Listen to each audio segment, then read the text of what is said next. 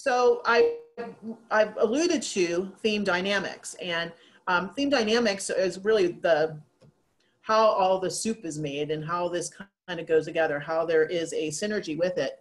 And so one of the things with the talent themes, our talent themes are constantly interacting and combining with others as we enter into each different situation. So we look at our top 5, or even if we've done our full 34 assessment, we can begin to recognize how they are all working together, whether we realize it or not. And as a coach, we begin to, by listening to the stories of our coachees, help them not only to see the individual occasions of a particular theme at work, but also what that dynamic may look like, and why, you know, and Gallup even talks about it as kind of like chemistry, like the periodic chart. When you look at all 34 themes and you bring a couple of different ones together, and it's amazing what can happen. But those talents can magnify and support, but they can also modify things. So I'm actually going to try and see if this will work. Show you a little clip of one of the authors of the Living Your Strengths book, and a little clip that he put together regarding the dynamics of talents. It's just about a 2-minute little clip, and we'll see if it'll work here. Began studying talent, the patterns of thought, feeling, and behavior we all naturally have. Our research shows that there are 34 broad categories or themes of talent. The Clifton Strengthsfinder assesses your themes of talent and ranks them from your 5 most dominant themes all the way down to your 34th theme. Your top 5 themes are the ones that you use most consistently and that best characterize you. But you use different talents in different situations, and all of your talent themes influence each other. They can enhance, modify, or regulate other themes. We call this theme dynamics. To understand theme dynamics, think about the periodic table of elements in chemistry. Each element has its own special characteristics, but when 2 or more blend together, they create something brand new. For instance, oxygen and hydrogen both have distinctive properties, but when they combine, they become something new and powerful. Theme dynamics are a lot like that. Each talent theme expresses itself in predictable ways, but we don't use our talent themes in isolation. Depending on the situation, we use different talents, and those themes of talent influence each other. You may find, for instance, that circumstances require both your analytical and relator talents, and the dynamic between them creates something new. Your unique talents are innate. You can't change them or get new ones, but the more you know about your talents and the more you intentionally use them, the more productive your other talents get. That's the great thing about theme dynamics. So think about the elements that make you, you, how they interact, and how you can turn them into strengths. Your theme dynamics might be far more powerful than you realize.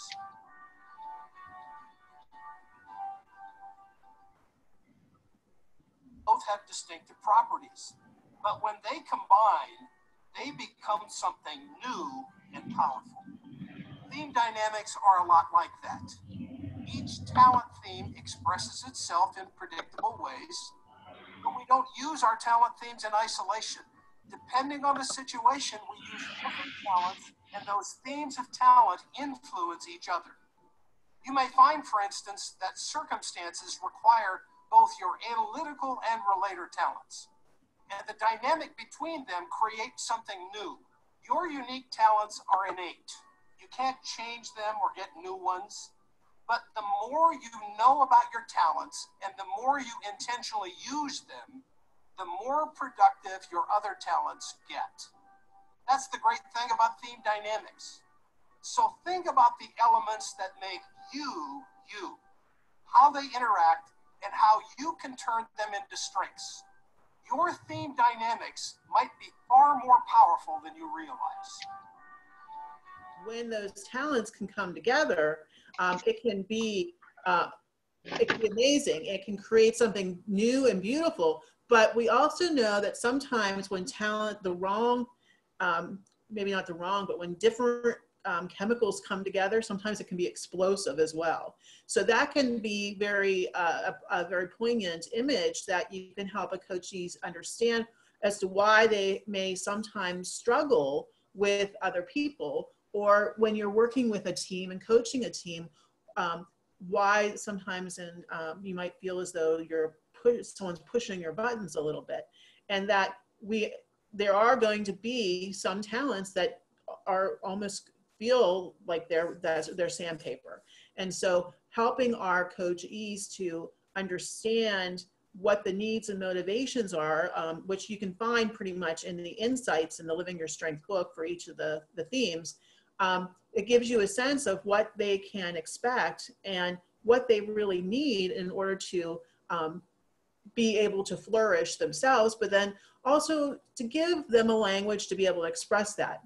Additionally, this Expanding Your Strengths book will help you to unpack that theme a little bit to them. So this is taking it to a little bit more of a depth than the initial conversation that our original coaching methods had in the training we had in the fall.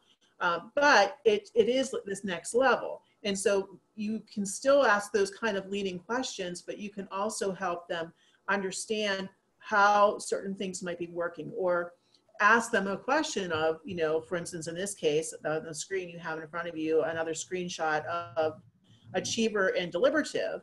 While you work with intensity and stamina, you don't want your work to be hurried.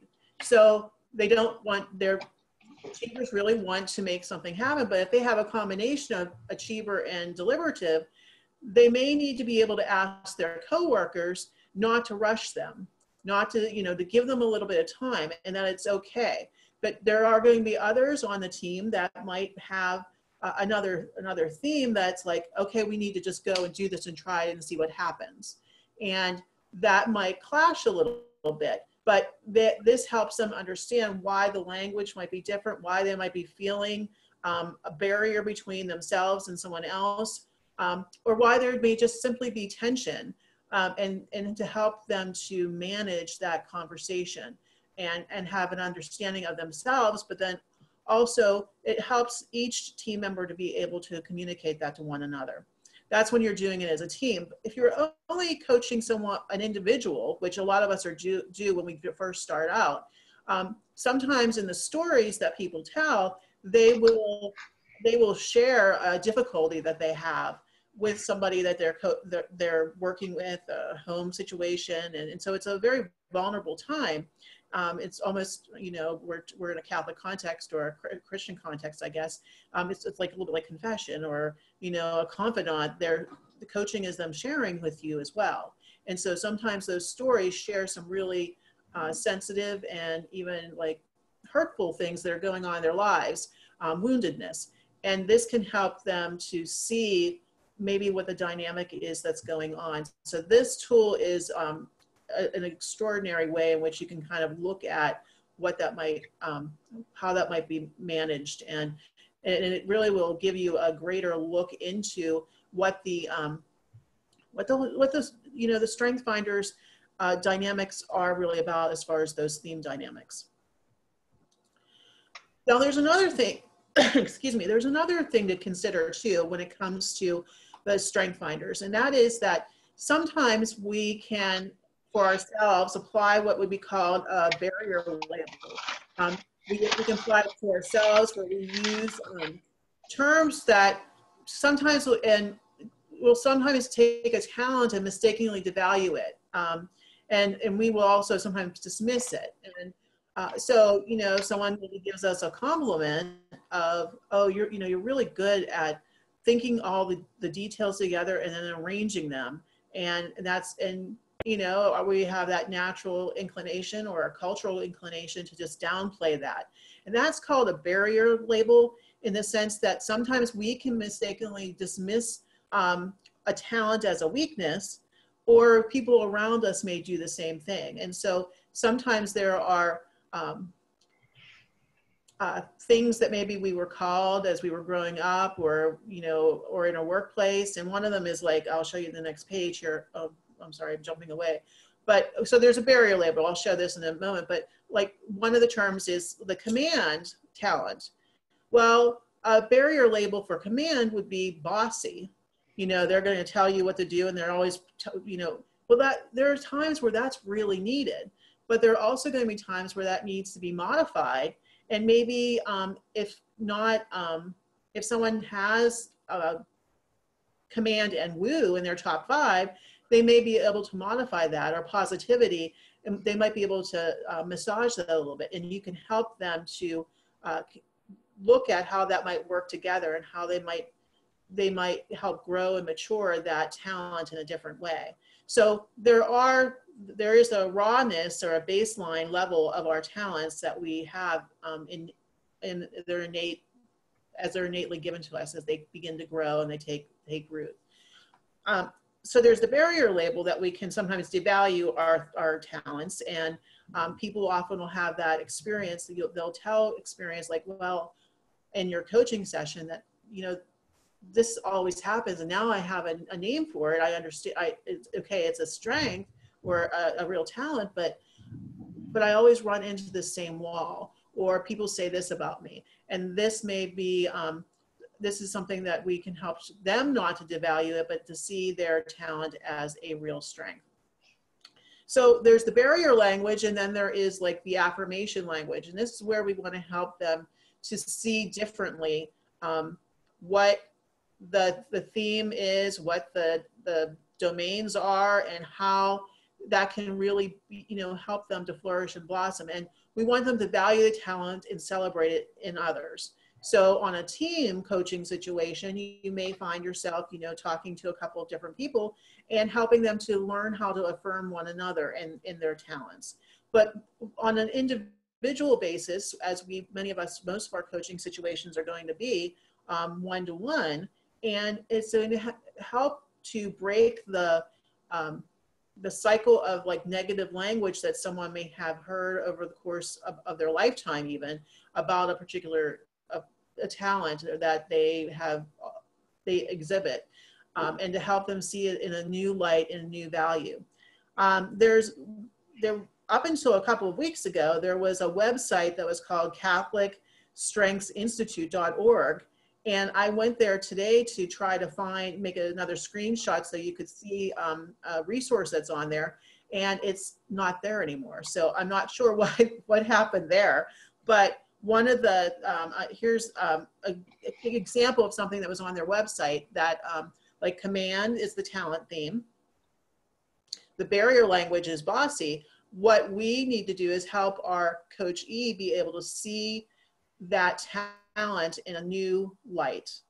And if we're working with a couple or with a team of people, this can help them to be able to see in a new way the person that's sitting across from themselves, or the individual to see the person that they're looking in the mirror at in a new way. So command is the theme, bossy, and then they're charismatic, driven. And those are all affirmative ways in which they can cultivate their talent in some ways. Now these, even though that website is no longer there, Gallup actually has them available. And they are also mentioned in that Expanding Your Strengths book. So the more I personally discovered all these things at different times in my research process of you know, investing in my talent of trying to be a coach and being able to listen more carefully to my coachees. And so I found them in different places, and I was going to share them with you, like that free website, but in this case, you're going to probably have to buy the book in order to have it. Gallup also has this available in coaching cards, which are sometimes things that you can just pull out. So let me just show you that here.